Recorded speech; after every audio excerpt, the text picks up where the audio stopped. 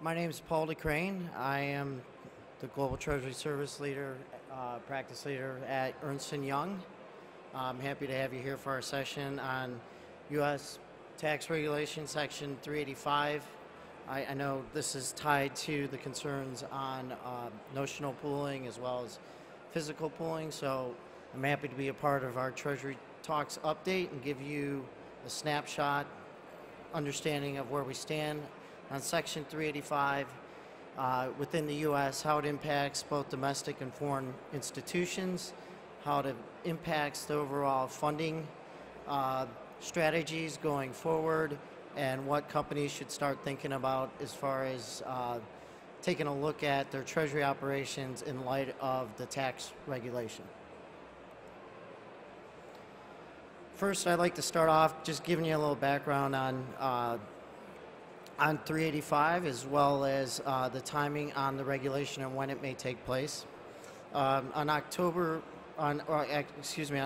4th, the Internal Revenue Service, in response to anti-inversion efforts within the U.S., released Section 385, which is a proposal to make law regulations that's been in place since 1965. The regulation has not become law. It's anticipated to become law within the next 2 months before the next presidential inductee will take office in January of 2018. There are three major impacts or effects that are viewed from coming out of this IRS rule. One is IRS is looking to bifurcate debt from equity as it's portrayed or passed through intercompany loans. There's a heightened documentation requirement related to intercompany loans that will inspect and help identify debt that's passed in lieu of equity under these circumstances.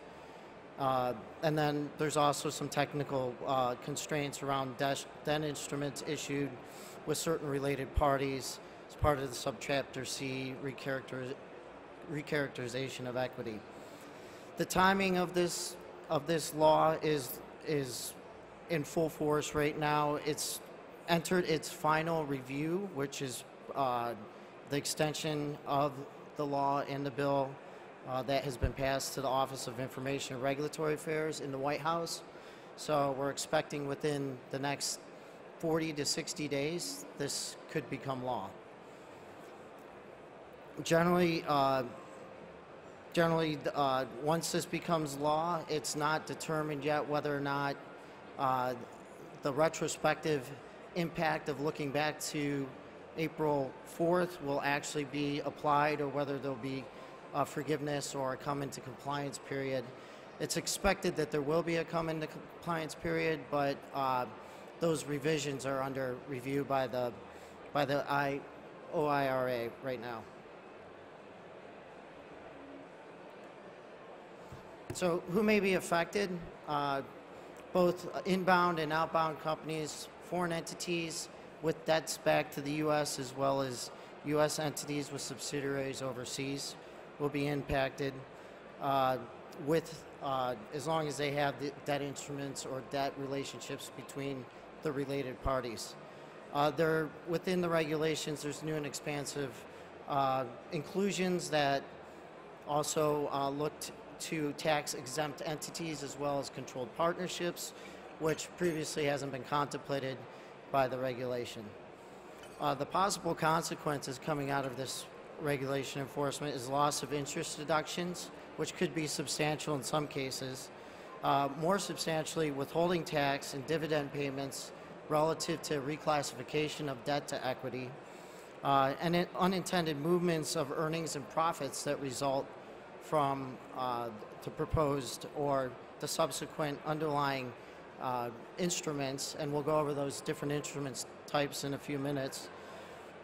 Split equity ownership, so if there's joint ventures and an intercompany loans funding a good portion of that joint venture, you may be subject to equity, per se equity, which will trigger a tax withholding requirement, which could be on a $100 million loan, could be up to, 20 million in some cases. So very substantial impacts there.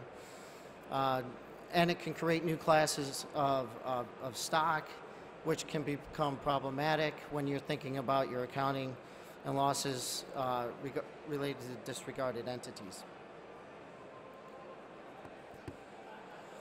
I like to take a step back when we think of the regulation, and when you're a treasurer, you think of instruments and funding vehicles. So there's 6 primarily funding or transaction types or funding vehicles that you normally view as being impacted. Your more traditional intercompany loans, which is the term and demand debt, where you have fixed term rate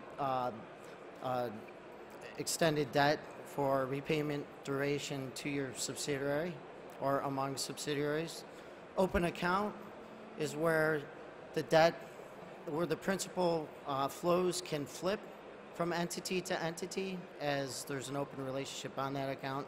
Debt facility, which is the revolving component. Trade payables is also included. This is something new that folks have not previously considered, which relates to intercompany credit extended to subsidiaries, for goods and services consumed on a normal basis.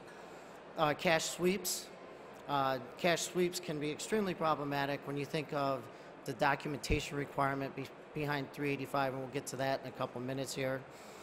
And then cash pools. Cash pools, we'll dig into that in a little more detail. There's physical and notional. There's expected to be an impact on both, and I'll touch on both.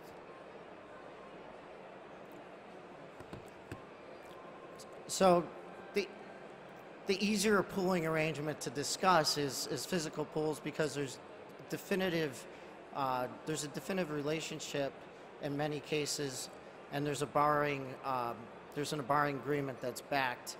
The tax requirement requires these loans to be documented and agreed upon in legal form between 2 counterparties or related parties within an organization, and it's got to be a binding loan agreement, complete with credit underwriting and terms and conditions that are representative of the market, as well as an ongoing monitoring of that loan agreement in whatever form it may be, to evaluate the default status of that loan, and at any point, if it becomes default, if it goes into default, then it needs to be considered an equity relationship, or some form of repayment has to take place.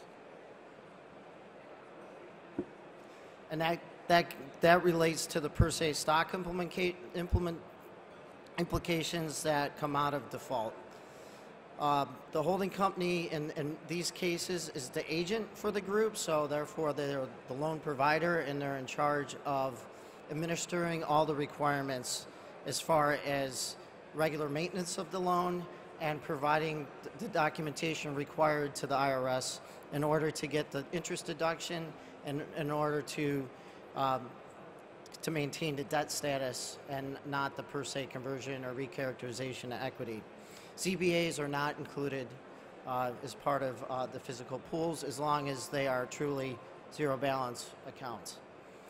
The Treasury impact on physical pooling is that binding loan agreements have to be established, so there has to be an infrastructure for managing, tracking, and actually signage, if you will, of the loan agreements. There has to be a loan officer on each side, so there's some real process implications behind 385, these intercompany loans. There has to be an initial credit evaluation. The credit evaluation can be a phantom credit evaluation based on an internal credit rating process or methodology, not as in-depth as a banking institution, but in-depth enough to prove that the subsidiary has the appropriate level of funding and cash flow to repay the loan on a regular basis. The loan's got to be market convention. There's got to be payment tracking throughout the course of the loan. This has to be documented, and in many cases, a lot of organizations do not have inventory of all their intercompany loans, nor do they have the technology necessary to track regular payments to show that the loan is not in default.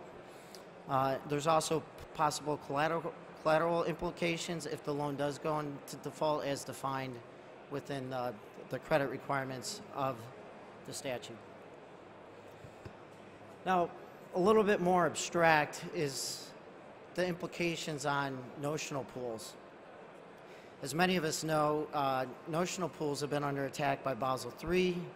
The capital implications that will be applied on the leverage ratio of the banks will in turn make notional pools more expensive going forward, or at least it's expected to. It's my full expectation that it will.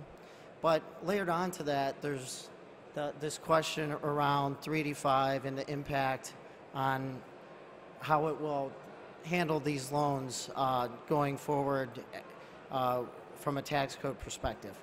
Now, as we all know, with notional pools, there's really no interest expense or interest income relative to the pool, by and large, in many arrangements, and therefore that raises the question as to whether they will fall subject to 385 restrictions.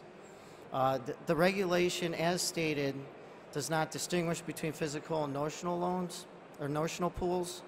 And the requirements are not specific or explicit related to notional pools. The interpretation, though, is clear around the IRS statement that applicable instruments that are not indebtedness form could imply notional pools as a subject to the documentation requirement as well as the underwriting requirement that we discussed for physical pools. This is the main question.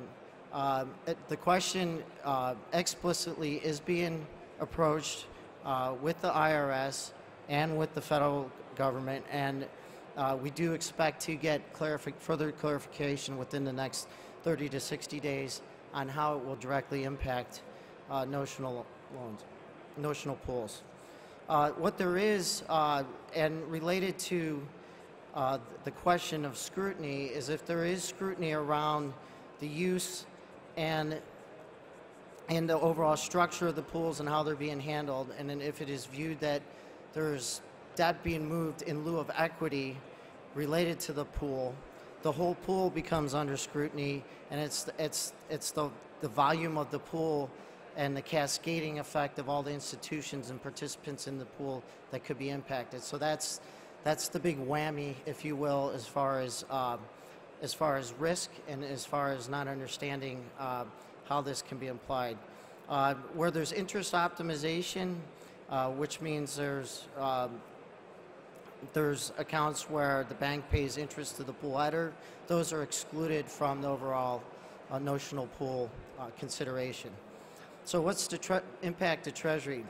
I think what the treasurers need to start thinking about is more transparent intercompany loan agreements, defining the individual agreements on a terms and conditions basis, being able to represent some of the key aspects that I just mentioned for physical pools, and be able to demonstrate the direct lending relationships from entity to entity and from entity to the pool.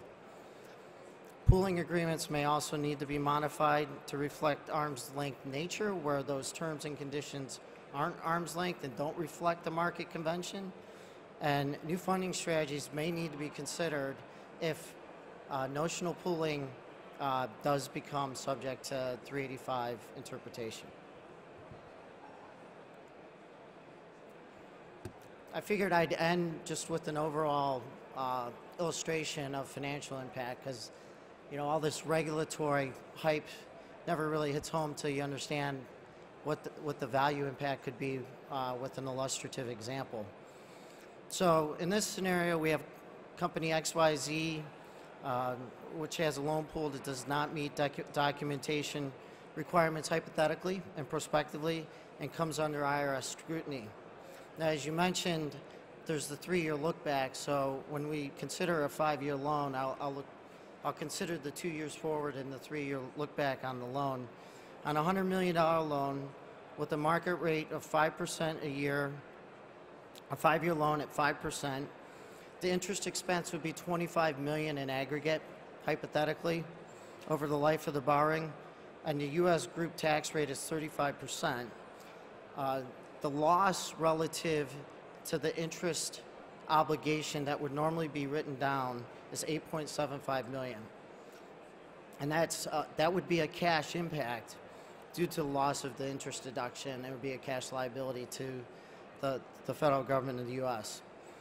This does not consider withholding requirements, which would be more punitive, which would be in the 35% range on the notional value of the loan, and the result of that would be an additional $15 million of withholding tax that could be applied. If you hold hundreds of millions of dollars of intercompany loans, it's in everyone's best interest to examine those loans, look at the documentation requirement, evaluate your capability to manage and monitor those loans according to the reporting requirements of the U.S. federal government, so that you're not caught by surprise with tax liabilities going forward.